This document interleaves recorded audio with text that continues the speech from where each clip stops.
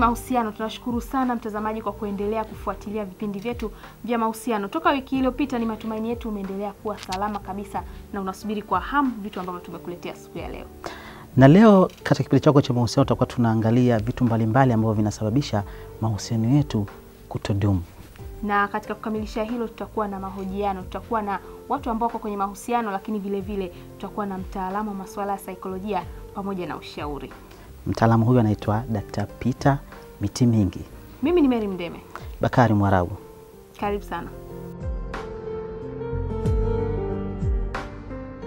Mtazamaji wa kipindi cha mahusiano, karibu sana kwenye kipindi chako maridhawa ambacho kinalenga kuelimisha wewe masuala mbalimbali kuhusiana na swala zima la mahusiano. Niko na wageni hapa ambao tulikuambia kwamba tutakuwa nao. Niko na bwana Brownie Makelele na dada Ana Mwana. Nafikiri nitawapa nafasi watajielezea. Lakini nikukumbushe tu kwa mada yetu ya leo tunaangalia kwamba je, mahusiano yanajengwa na nini? Wageni wangu, karibuni sana. Asante sana. Ana, asante sana. mahusiano yanajengwa na kitu gani? Nikianza na Brown. Mada ya mahusiano ni pana, lakini kwa sehemu tutajaribu kuiangalia. Nianze tu moja kwa moja kusema kwamba niliweke swali hivi, mahusiano sahihi yanajengwa na nini? Kwa mtazamo wa kwangu mimi, mahusiano sahihi tofali lake la kwanza ni dhumuni, nia. Pindi utakapoweza kujibu swali kwa nini nataka kuwa na mahusiano, kwa nini nataka kuhusiana na fulani, hili ni tofali la kwanza ama ndio msingi wa kwanza. Kwa yale majibu unayoyapata, nataka niwe kwenye mahusiano kwa sababu 1, 2, 3. Kwa usije ukakurupuka kuwa tu kwenye mahusiano, ila jiulize kwanza kwa nini nataka niwe kwenye mahusiano. Na usikubali hisia zikupeleke ili uwe kwenye mahusiano. Uwe na sababu ambazo zinaelezeka. Dada, wewe ni mke wa mtu, ni heshima kubwa. Mahusiano yako msingi wake uko kwenye kitu gani? Mahusiano yangu msingi wake ni kwanza kwenye upendo. Kwa sababu hata maandiko kwa sisi wa Kristo yanaeleza kwamba upendo ndio kitu cha kwanza cha msingi. Lakini pia kitu kingine ni mawasiliano, communication. Mawasiliano ni kitu cha msingi sana katika mahusiano. Kwamba mahusiano yote yanajengwa na mawasiliano. Pawepo na mawasiliano baina ya mtu ambaye kwenye mahusiano naye. Na mahusiano hayo lazima yawe ni mazuri, najua kila mtu aweze kumvutia mwenzake. Kitu kama hicho. Kitu kingine ni emotional intelligence. Hiki ni nashindwa kuweka kwenye Kiswahili fasaha, lakini ni ile hali ya kujua hisia zako zinakuambia nini kuhusu mwenzako. Okay. Na hapa ndipo mahusiano mengi yamebomoka. Kwa sababu anashindwa kuelewa hisia zako zinakuambia nini juu ya mwenzako. Kwa mfano watu wengi wamekuwa na zile hisia ambazo unakuta anawaza huyu huenda anipende. Yaani amefanya tu kitu kidogo, huenda anipende. Huenda ananiwazia hivi, huenda. Lakini unapokuwa umeangalia, umeziweka hisia zako vizuri, hizo zitajenga mahusiano yako. Kuwa positive, kuwa na mtazamo chanya juu ya mwenzako. Hii inajenga sana mahusiano. Brown, nimekusikia ukisema kwamba yasijengwe na hisia, kwamba tusichukue kama hisia ndio kitu cha kujenga mahusiano yetu. Unaweza kufafanua zaidi? Umemsikia ana anachosema? Nimemsikia. Unajua, labda nianze kwa kusema hivi, mahusiano mengi yaliyojengwa si kingani na ana, lakini hisia kisiwe kipaumbele. Kwa nini? Mahusiano mengi yanayojengwa katika hisia, hisia zina changamoto nyingi sana. Mimi huwa napenda kushauri watu wajenge mahusiano kwenye ufahamu. Kwenye uelewa. Kwamba nataka nihusiane na huyu. Lengo letu ni nini? Lengo letu tuwe mke na mume. Lengo letu tuwe marafiki wa kudumu. Nifanyike baraka kwenye maisha yake, afanyike baraka kwenye maisha yangu. Sasa ukishavuka hicho, je, huyo mtu anakuvutia? Je, huyo mtu anaweza kusisimua sasa hisia zako? Kwa sababu pia uwezi ukawa kwenye mahusiano na mtu ambaye hawezi kugusa hisia zako. Kweli. Japo msingi usiwe hisia. Msingi huo ufahamu. Jamii kubwa ambayo imejenga mahusiano kwenye hisia inapitia maumivu mengi kuliko jamii inayojenga mahusiano kwenye ufahamu. Kwa sababu ufahamu una reason mambo. Fikra. Yes. Wanasema kuwa rational, sio? Yeah. Mambo gani unaweza ukayaona ukaanza kuhisi kwamba uhusiano unaanza kutetereka sasa? kuna viashiria gani vitaweza kuonyesha kwamba hatuko vizuri hapa? Sio kwako wewe binafsi, zungumzia tu kijumla. Kwa ujumla, moja ya viashiria ambavyo vinaweza kuonyesha haya mahusiano hayako mahali pake ni unapoacha kuwa kipaumbele kwa mwenzi wako. Yaani mwenzi wako anapoacha kukupa wewe nafasi ya kwanza. Utajuaje mwenzi wangu ameacha kunipa mimi nafasi ya kwanza? Ni pale ambapo sababu zinatawala mahusiano yenu. Mlikuwa na appointment mkutani, anakwambia, "Sole, nimeitwa sehemu fulani mara moja. Kuja kwanza niende huko, nikitoka huko nitakuja." Kulikuwa na ahadi, umemwambia birthday hii nitafanya 1 2 3. Sole, kuna kitu fulani kimetokea. Kwa unapoona unaacha kuwa kipaumbele kwa mwenzi wako, ujue kuna tatizo linaanza kuingia. Kwa nini? Kwa sababu mahusiano yanakamata fahamu ya mwenzako. Wewe ndio unakuwa namba 1 kwenye akili yake. Na mahusiano yanayodumu na yanayoenda mbali ni pale unapompa nafasi ya kwanza mwenzako. Kumbuka Mungu huwa ni namba 1 siku zote. Kwa hiyo unapompa ile nafasi mwenzako anayostahili, ataona. Kwa hiyo unapomnyima, basi kuna vitu vingine vishaanza kuingia kwenye mind yako. Ana, uko na mtu unampenda, inatakiwa unaona kama reaction yake ni tofauti na vile ambavyo una react kwake, namna anavyo respond. Vitu gani vinakupa hiyo ishara? Mimi narudi kwenye mawasiliano. Mawasiliano yanapopungua, kwa mfano ulikuwa kazini, mpenzi wako au mume wako au mke wako au rafiki, maana mahusiano ni mapana, anakupigia simu kila siku, asubuhi, mchana, jioni, lakini unashangaa amepungua. Yameanza kupungua, anazidi kushuka siku hadi siku. Hichi ni kiashiria namba 1, unajua kwamba hapa kuna tatizo. Unaona grafu ile inazidi kushuka. Lakini kama anakuhudumia nyumbani, mahitaji yako pale pale, unakula asubuhi, mchana, jioni, watoto wanakwenda shule, hapo unakuwa na wasiwasi gani? Mahusiano ni kitu cha muhimu sana. Kwamba mahusiano yanakufanya ujue kwamba uko kwenye moyo wake. Muda wote uko kwenye moyo wake, uko kwenye ufahamu wake. Kwamba hawezi kufanya kitu chochote, hawezi kuendana na ratiba yote, lazima kujulie hali. Lazima ajue umekula, lazima ajue umefika kazini au hujafika kazini, lazima ajue uko njiani unarudi nyumbani au bado umekwama mahali. Kwa hiyo communication naona kama ni kitu cha muhimu zaidi. Kwa nini mahusiano yanatusumbua sana vijana? Vitu gani vinatufanya vijana mahusiano yetu hayadumu? Kwa nini? Brown. Msingi. Msingi mbovu.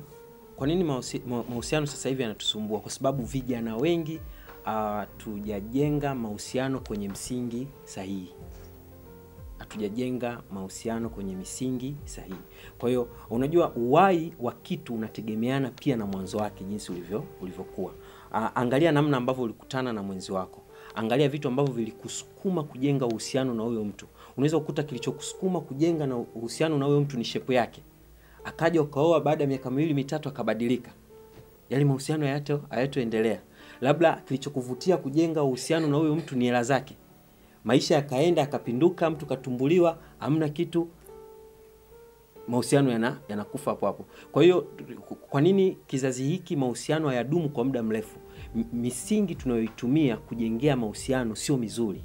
Kwa hiyo tuisaidie jamii ama vijana chipukizi wanaochipukia wanaotaka kuingia kwenye mahusiano, kama una lengo la kuingia kwenye mahusiano yatakayodumu, wazingatie sana kwa nini anahusiana na mtu fulani. Ndio maana swali langu la kwanza nikajibu, mahusiano yanajengwa na nini? Mahusiano yanajengwa na dhamira. Kwamba nataka kuwa kwenye mahusiano ili iweje? Kwa pale ukishaweka huo msingi vizuri, ukahusiana na mtu, hata ukaja baadaye ukakuta ana changamoto 2 3, tayari kwenye moyo wako atakuwa na sehemu ya kumvumilia kwa sababu ulikuwa na malengo naye fulani. Ana, wasichana wengi wanalia sana, hata sisi wavulana wanalia sana, mtu nampenda, hujafikia malengo nayo, anakuta amekuacha njiani. Kwa nini? Kwa nini tunafikia huko? Mimi nadhani siko mbali na kaka Brown, lakini nitapenda niongelee kitu kinaitwa sex is so easy. Sex is so easy. Sex is so easy. Yeah. Katika mahusiano mengi sasa hivi hasa ya kimapenzi, hii tendo la ndoa limekuwa ni rahisi sana kwa mahusiano mengi. Kwa vijana wa kisasa. Vijana wa sasa. Unakuta msichana amekutana tu na kijana disco, then ghafla amemwambia tunakupenda, then wamechukuana wamekwenda hotelini, wamekwisha sasa lala. wamefanya mapenzi. Then from there mahusiano yameanza.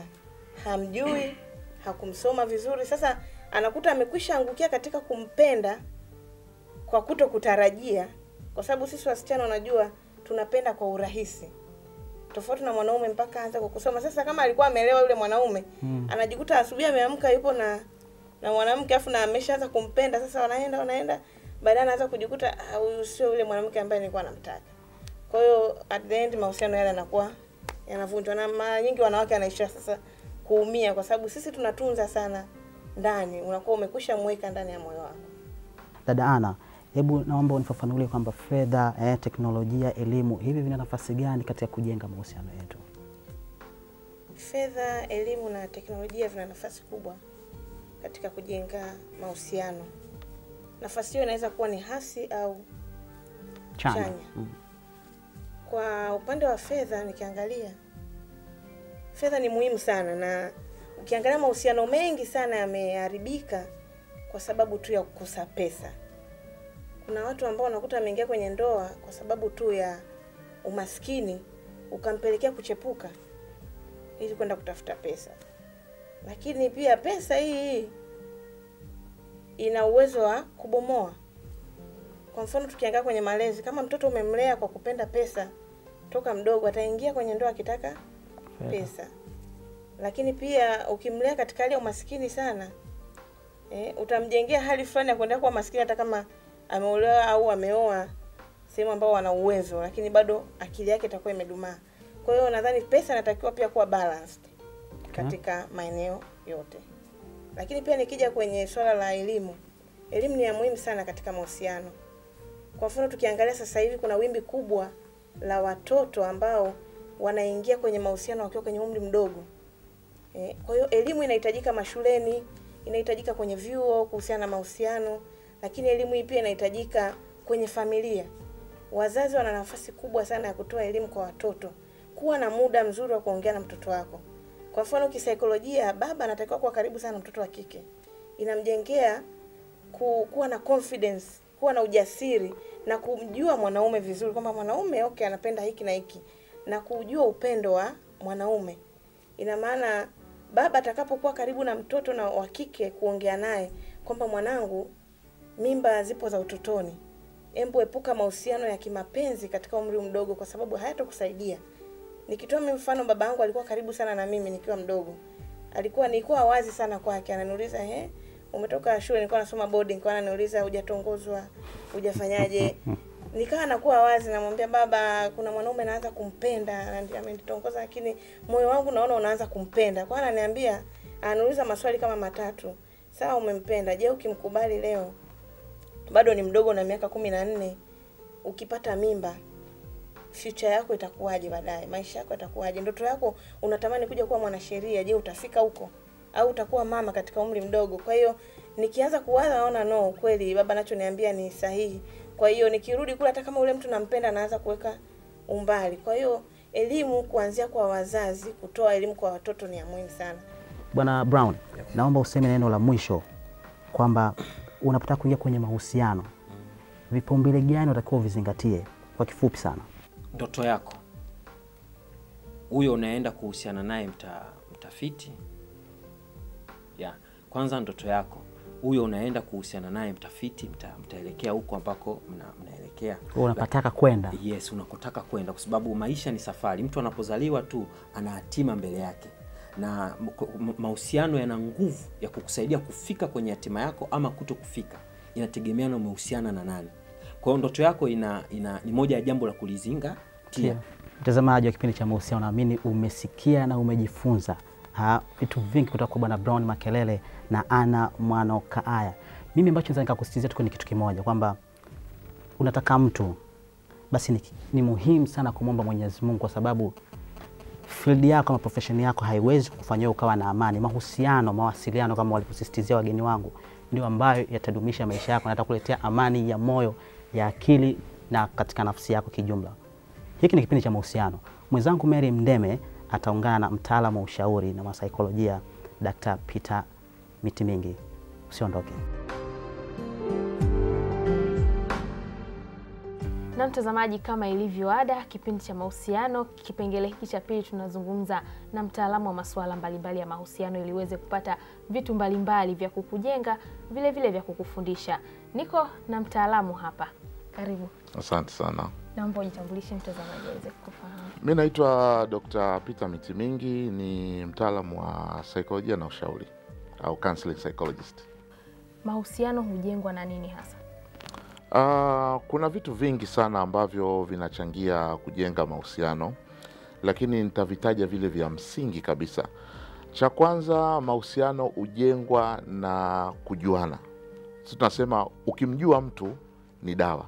Ukijua tu kwamba yule pale mgonjwa wa akili, itakusaidia hata kama akikutukana, hata kama akikurushia jiwe, hata kama akifanya nini. Yaani reaction yako kwake itategemea sana umemjua kama nani.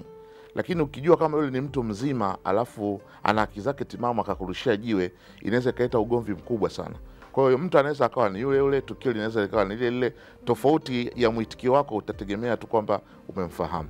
Katika mahusiano, watu wengi sana wanaingia kwenye mahusiano pasipokuwa wamefahamiana au kujuana. Wanafahamiana lakini wanakuwa hawajajuana. Kwa hiyo mahusiano yanahitaji, ili yaweze kukaa vizuri, yanahitaji kujuana. Unapojicommit kwamba naamua kuingia kwenye mahusiano aidha ya ndoa au ya uchumba na fulani, maana ni kwamba ni mtu ambaye umemjua au ni mtu ambaye unatafuta kumjua kwa undani na sio kitu cha juu tu, kwa sababu kumjua kutasababisha mambo mengi sana ya mazuri au kuchukuliana naye. Kingine ni uvumilivu. Uvumilivu ni moja ya kitu cha msingi sana katika eneo la mahusiano, kwa sababu kila mtu ametoka kwenye background tofauti. Huyu kalelewa na wazazi wake vingine, huyu kalelewa kwenye familia zingine, alafu mnakuja mnaanzisha mahusiano pamoja. Kila mtu ametoka kwenye malezi tofauti. Kwa hiyo kuna kuhitaji kuvumiliana, na kama nilivyosema, ikiwa limeshatanguliwa na kujuana na ukajua huyu mchumba wangu au mke wangu au mume wangu, changamoto zake ni hizi, matatizo yake ni haya, udhaifu wake ni huu. Kwa hiyo utakuwa na uwezo, kwa sababu umeshajua, utakuwa na uwezo wa kumvumilia, utakuwa na uwezo wa kumchukulia, kwa sababu hakuna mtu ambaye ni perfect, hakuna mtu ambaye ni mkamilifu kwa kila kitu. Kwa hiyo unapoingia kwenye mahusiano, inahitaji sana kuvumiliana na kuchukuliana wakati mkiendelea kusaidiana. Unajua mpenzi wangu, mume wangu, mke wangu, mimi huwa sipendi ukioga unapoacha taulo hapa. Hii mimi mimi napenda ukioga kunja taulo, rudisha mahali pake. Mimi napenda kitanda kitandikwe, mimi napenda. Kwa hiyo kuna vitu ambavyo vitakuwa vinakukwaza, lakini kwa sababu umeshajua ni weakness yake, ni udhaifu wake, utamvumilia huku unajaribu kumsaidia. Mtu anapokuwa na upendo wa kweli na wa dhati, utaweza kuupima kwenye mawasiliano. Mnavyowasiliana, anavyowasiliana na wewe, anavyoongea na wewe, anavyokutazama, anavyokutumia muda mwingi kuwa na kuwasiliana na wewe, kujua uko na hali gani, nini kinachoendelea na kadhalika. Kwa hiyo dalili mojawapo ya kujua kwamba mahusiano yameanza kuteteleka ni wakati ambapo utaona kiwango cha mawasiliano kinapungua, aidha kwa wachumba au wanandoa. Wakati mahusiano yako vizuri, utaona mawasiliano ni ya mara kwa mara. Hata asubuhi ameondoka, mke wangu, mume wangu, mimi naondoka, amefika kazini, ndio nimeingia kazini hivi, nakwambia kulikuwa na foleni kweli, yani ndio naingia. Mke wangu hivi sasa ndo tunatoka, tunaenda kwenye breakfast. Yani sasa hivi kuna kikao kinaendelea hapa ofisini, yani nakwambia wewe acha tu. Yani unaona mawasiliano ni ya kila dakika. Vipi mchana umekula? Utakula nini? Mpaka sasa bado hujala, hebu nenda kale bwana. Kwanza jana sulimeza dawa. Angalia hujala mpaka sasa hivi. Nenda, hayo ni mawasiliano. Bwana mimi ndio nafunga ofisi sasa hivi, ndio nakuja, lakini napitia Ubungo kwanza. Nikitoka Ubungo nakuja moja kwa moja. Kwa hiyo niandalie maji, hayo ni mawasiliano. Ukiona mtu ameenda kazini, hakuna message, hakuna umekula, hakuna unaendeleaje, unakuja unamshtukia pup, saa moja ndio huyo anaingia. Unaona kama ni geti linagongwa, hajakwambia kama anakuja, hajakwambia. Na sio hivyo. Ilikuwa zamani hata kabla hajaondoka ameshakwambia. Sasa hivi unashtukia amekuja, sasa hivi unasikia ameondoka, akwagi anaenda wapi. Kuna wanandoa wanashangaa mtu yuko Dodoma. Wewe unajua mtu ameenda kazi, bwana nishafika Dodoma. Dodoma vipi? Anaweza akaaga wenzake kazini, akaaga marafiki zake. Wewe ambaye ndio mtu wa karibu, huna taarifa naye, hawasiliani na wewe kwa vitu vya msingi vinavyoendelea katika maisha yako. Kwa hiyo ni moja ya dalili kubwa sana kujua kwamba ukiona mawasiliano yanapungua, messages zinapungua. Zamani alikuwa mnawasiliana kwenye kila kitu, sasa hivi tu ni ile ya asubuhi, hai maneno mawili tu, hi, na yeye ana reply hi. Ni vipi visababisha ama ni sababu zipi ambazo zinasababisha siku hizi mahusiano yani haya sasa hayadumu? Moja inaweza ikawa inafanania na lile la kwanza nililozungumzia. Unajua ukifanya mahusiano na mtu usiyemfahamu, utakapoanza kumfahamu, ukimfahamu kwa ubaya, utakapoanza kumfahamu kwa ubaya utamkimbia. Kwa sababu ulikuwa na picha nyingine, sasa hivi una picha nyingine. Kwa hiyo mahusiano sasa hivi hasa ya vijana tunaita ndoa za 4G. Vijana wengi sana sasa hivi miaka 30 kuja chini, ndoa zao nyingi hazidumu kwa sababu wanaoana kwa mtandao. Mtu tukamwona kwenye Facebook, kampenda, wanachumbiana kwenye Facebook, kwenye mitandao, mpaka mahali zinalipwa kwa mitandao. Lakini pia tunasema unrealistic expectation, kuwa na matarajio yasiyo sahihi. Ndoa nyingi sana hasa za vijana wana ndoa zile za kwenye movie. Wanapoangalia movies za Nigeria, oh my baby birthday kaniletea benzi, siku ya birthday yake kamletea kitu fulani, mara my baby let's go to beach, wanaenda beach wameshikana mikono, wamefanya nini na nini. Kwa hiyo kuna zile ndoa za kwenye movie watu wanaziangalia, nasema na mimi nikiolewa na mimi yangu itakuwa kama huyu, na mimi mume wangu akinioa na mimi nataka anibebe kama anavombeba huyo, aniletee benzi kwenye birthday yangu kama ya yule. Kwa hiyo unrealistic expectation. Unaingia kwenye mahusiano ukiwa na matarajio yasiyo sahihi, alafu ukikutana na hali halisi, maisha halisi, unakuta hiki sicho nilichokuwa nakifahamu. Hii sio ndoa nilokuwa naisubiria. Haya sio mahusiano nilokuwa nayatamani kuingia. Hii ni kitu tofauti. Kwa hiyo unajikuta tayari unaamua bana, kama nivyo mimi bora nirudi kwa mchumba wangu wa zamani. Bora nirudi kwa yule mpenzi wangu alikuwa ananionyesha mapenzi mazuri kuliko wewe ambaye umenioa. Yule alikuwa ananionyesha mapenzi mazuri kuliko wewe ambaye nimeolewa naye. Kwa hiyo vitu ambavyo ulikuwa unavitarajia ulikuwa umeviwekea kwa kiwango kikubwa, alafu vinapokuja kuwa halisi unakuta ni kitu tofauti kabisa. Kuna swala la malezi na mfumo wa maisha. Inachangia vipi katika kuharibu mahusiano ama ndoa hizi ambazo ni changa, unakuta ina muda mfupi lakini inaharibika? Hilo kwanza ni jambo la msingi sana, kwa sababu mke haanzi kuwa mke leo, anaanza kuwa mke wakati analelewa utotoni. Mume haanzi kuwa mume leo, anaanza kuwa mume wakati alipokuwa analelewa utotoni. Kile alichokuwa akikiona akikipata kutoka kwa wazazi wake ndicho atakachokitumia wakati atakapokuja kuwa mtu mzima. Kwa hiyo maisha ya ndoa ya mwanadamu hayaanzii kwenye kitchen party au siku ile anapoja harusi wanaoana. Maisha ya ndoa yanaanzia kule chini wakati mtoto analelewa. Kile anachokiona wazazi wake wakikifanya ndicho na yeye atakachokuja kufanya. Kwa hiyo tutasema malezi kwa watoto yanaanzia kwa wazazi. Wazazi wasipokuwa na maadili mazuri yatasababisha watoto hawa wakija kuwa wao pia ni wazazi, wakija kuwa wao pia ni wanandoa, watatoa kile walichokipokea. Kuna kanuni katika psychology inasema you cannot give what you have not received. You cannot give the love you have not received. Hauwezi kutoa kitu ambacho wewe mwenyewe hujawahi kukipokea. Kwa hiyo kile ambacho mtoto alikipokea ndicho atakachokitoa kwa mkewe, ndicho atakachotoa kwa mume. Kama mtoto aliwaona wazazi wake hawana maadili, wako wazazi watoto wanawashuhudia wazazi wao wakiwa wanatongoza, wako watoto wanawashuhudia wazazi wao wakiwa na mahusiano ya kimapenzi nje ya ndoa, usitarajie kwamba huyu mtoto akija kuwa mtu mzima yeye atakuwa na mahusiano ya ndoa yaliyo mazuri, yaliyo bora. Kwa sababu aliyatoa wapi? Aliyaona wapi? Baba yake alimuona kila siku na wasichana, aliona kila siku na wanawake, alimuona mama yake ana michepuko. Leo hii yeye ni mtu mzima, hawezi kuwa na tabia nzuri za kimahusiano au kudumu kwenye mahusiano kwa sababu ya msingi aliyokuwa amewekea tokea kule chini. Kwa hiyo wazazi huwa nawafundisha kwamba unapolea mtoto unalea makundi matatu. Kwanza unamlea mtoto mwenyewe ambaye ndio mtoto unayemlea, lakini in your mind ukumbuke kwamba unamlea, kama ni msichana unalea mke wa mtu, kama ni mvulana unalea mume wa mtu. Kwa hiyo unamwandaa mtoto kama mtoto, lakini upande wa pili unamwandaa mke wa mtu. Kwa hiyo uwe na picha kwenye akili kwamba ulei tu mtoto kwamba amesoma, amekula, amelala. Hiyo ni moja. Ya pili, hapa niko na mke wa mtu. Mke wa mtu anatakiwa aweje? Mume wa mtu anatakiwa aweje ili akae vizuri kwenye ndoa yake, ili aweze kudumu vizuri kwa muda mrefu kwenye ndoa yake. Kwa hiyo hayaanzii kule kwenye ndoa, yanaanzia huko kwa mzazi. Anaandaa mke wa mtu, mume wa mtu. Lakini pia la tatu, fungu la tatu, unapolea mtoto unalea mtoto mwenyewe, unaandaa mke wa mtu au mume wa mtu, lakini pia unaandaa baba wa mtu au baba wa watoto fulani au mama wa watoto fulani. Kwa hiyo yote anafanywa na mtu mmoja. Analea mtoto, anaandaa mume wa mtu au mke wa mtu, anaandaa baba wa mtu au mama wa mtu. Kwa hiyo wazazi wakifanya kazi yao vizuri, kutakuwa na kutakuwa na matatizo machache sana ya kimahusiano katika ndoa na katika familia. Dokta, naomba mwambie kitu cha mwisho kabisa mtazamaji afanye nini ili aepukane na hizi changamoto katika mahusiano. Jambo langu la mwisho kabisa, usia wangu kwa mtazamaji, jambo lolote linalofanyika duniani linaanza na maamuzi. Decision. Kuja kwangu hapa ni maamuzi. Kuongea na wewe ni maamuzi. Hata kuongea na wewe mtazamaji ni maamuzi. Unapofanya maamuzi, unapoingia kwenye mahusiano ni maamuzi mazito sana. Mwanadamu ana vitu vitatu tu alivyowekewa duniani. Mambo makubwa, event kubwa tatu: kuzaliwa, kuoa na kuolewa, na kufa. Kuzaliwa uchagui wewe, anachagua Mungu. Uzaliwe wapi, uzaliwe na nani. Kufa uchagui wewe, anachagua Mungu. Ufe wapi, ufe vipi. Lakini hili la pili umeachiwa mwenyewe, la mahusiano, unachagua wewe. Nani unayempa maisha yako? Nani unayemuingiza katika maisha yako? Yule unayemuingiza, kumbuka, anaweza akafanya mambo mawili makubwa: akayajenga maisha yako au akayabomoa maisha yako. Kwa hiyo nakuachia jambo la mwisho, maamuzi.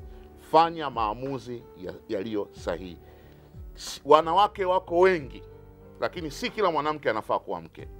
Wanaume wako wengi, lakini si kila mwanaume anafaa kuwa mume. Wako wanaume wengi kabisa hawana sifa za kuwa mume. Wako wanawake wengi kabisa hawana sifa za kuwa mke. Kwa hiyo make the right decision. Fanya maamuzi yaliyo sahihi for the better of your future. Thank you. Mtazamaji, sina cha kuongeza. Fanya maamuzi ili kutengeneza maisha yako. Asante sana. Asante sana. Nimefurahi sana kuwa na wewe.